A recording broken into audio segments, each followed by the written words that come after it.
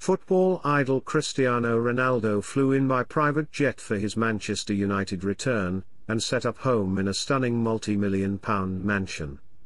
The Portuguese superstar's plane touched down at the city's airport at 5:40 p.m. on Thursday after travelling from Faro.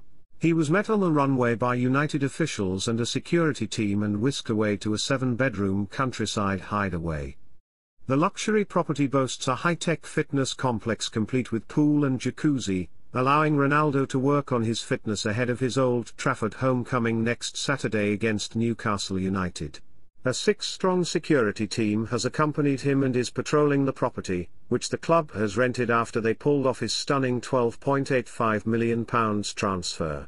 Ronaldo, 36, will spend 5 days in quarantine before going to United's Carrington training ground to meet his new teammates on Wednesday.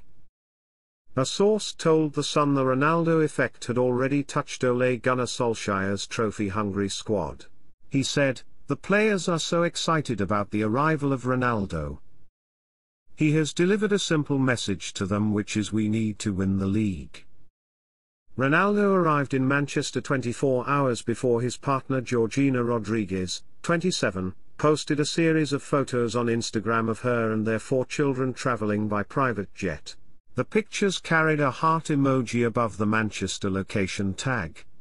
She also posted a snap of a welcome Cadbury's chocolate bar bearing the Manchester United logo. Yesterday Ronaldo's minders were pictured collecting a meal for him at a restaurant in Alderley Edge, Cheshire. A source said, "Ronaldo and his family are very excited to be moving back to the UK. He loved his time in Manchester, and Georgina previously worked in the UK as a nanny before moving to Spain and meeting him. They know all about the weather, but they also know how welcoming Brits are and look forward to their children experiencing UK life.